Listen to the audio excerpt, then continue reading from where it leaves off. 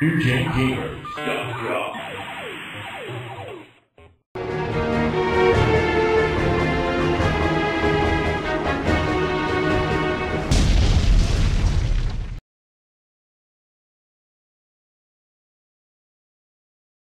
Now we're looking at Shining in the Darkness, and this game was the progenitor for the Shining Force series. It kept the Shining name, but is vastly different in the gameplay. The Shining Force games would be tactics-based. Yeah, tactical strategy RPGs, and this is a dungeon crawler, so big difference. As you can see, the little attempt at 3D there. There's the king. And as most RPGs, they will talk to you quite a bit. And you can choose who you're speaking to.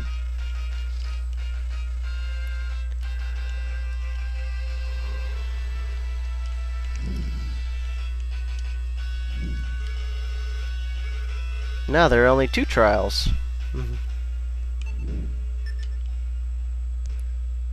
Now we move on to a different area. So now we enter a dungeon. So as you can see, it's a first-person affair. This one kind of looks a lot like the original Phantasy Star as far as its dungeon crawling went. Yeah, and I think maybe that's where they went with the series. Now, one interesting thing is the interface here with the animated attack buttons is something that would carry on in the Shining Force series, as would the kind of the attack screen, but they changed the gameplay drastically. Yeah, it's not like the original Shining Force games where you choose how many blocks you have to move and then what kind of attack you're gonna do. They completely went for more of a traditional RPG with this game, and I think that's what set it apart from the other ones. So apparently we can't go this way. Can't go through that door. But So this is finding a lot of oozes. Yeah, this is a very basic area, but this gives you an idea of what the game was like. It had good graphics, and the later Shining Force 1 and 2 games on Genesis would be phenomenal. But this game definitely had its charms, and if you like dungeon crawling RPGs, it's definitely a great classic. So there's a quick look at Shining in the Darkness. We'll go ahead and look at a spell here real quick. Blast. Yeah, we'll go ahead and blast this slimy ooze. So there you get a little animation with your with your magic attacks. Oh, you wiped them all out. Awesome. Well, that was Shining in the Darkness.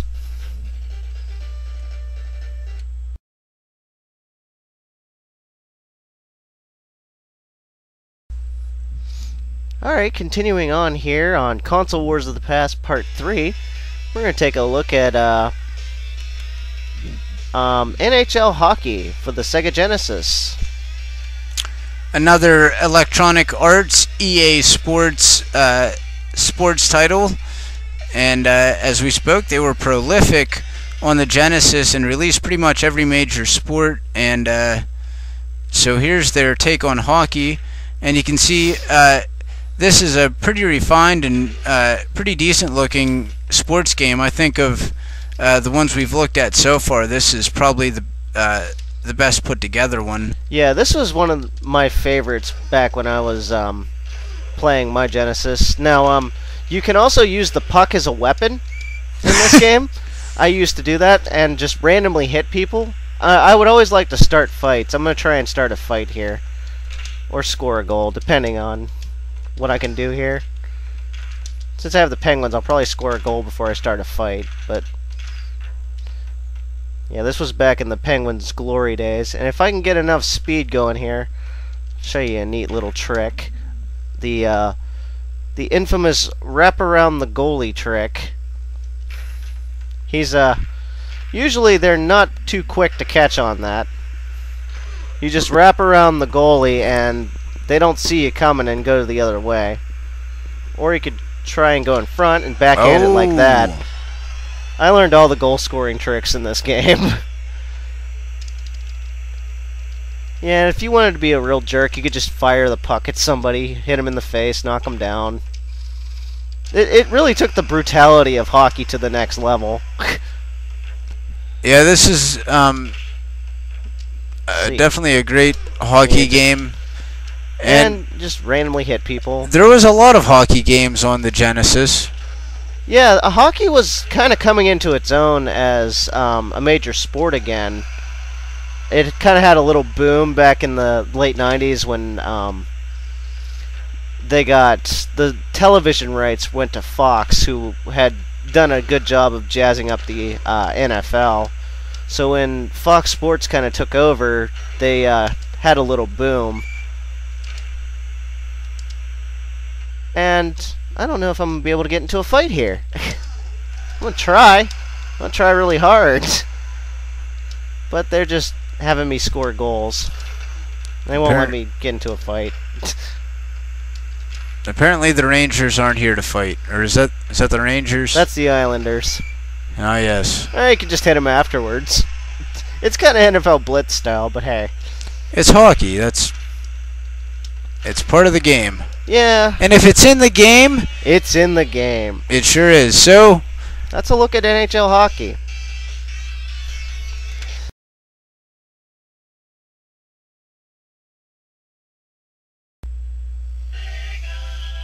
Continuing on here. Sega! We're going to take a look at Sonic the Hedgehog 3. Now, as you can see, this is a continuation of the Sonic series. Pretty much directly after Sonic 2, it seems. And there's a look at Super Sonic. If you get all the Chaos Emeralds, you become Super Sonic. And the introduction of Knuckles to the series, who constantly taunts you throughout the game. What a dick. And this was also considered one of the hardest Sonic games of pretty much all time. They're always trying to trip you up and throw that challenge at you. So what was there in Sonic 2 with the ease of play kind of got lost in this one for some reason. And you can see Tails tries to keep up, but he gets lost because there's a lot of stuff going on in this game, and it's hard for him to just tag along. He gets caught up a lot, so I'm going to hop in and play as Tails here. I'll play the plucky Miles Tails per hour, which is a fairly clever name, I always thought. As you can see, the little scaling animation. Why is... Okay. Apparently that's on the outside of the tree. So we'll, I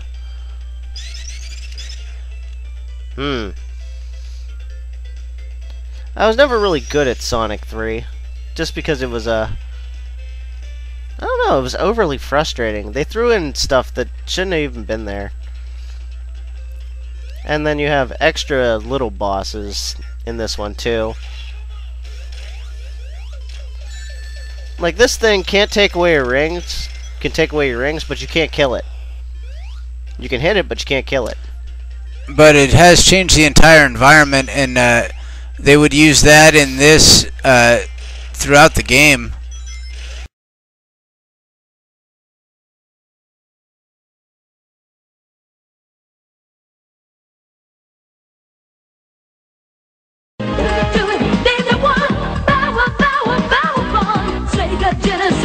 Genesis. Absolutely Sega Genesis. It's gotta be Spider-Man. Sega Genesis.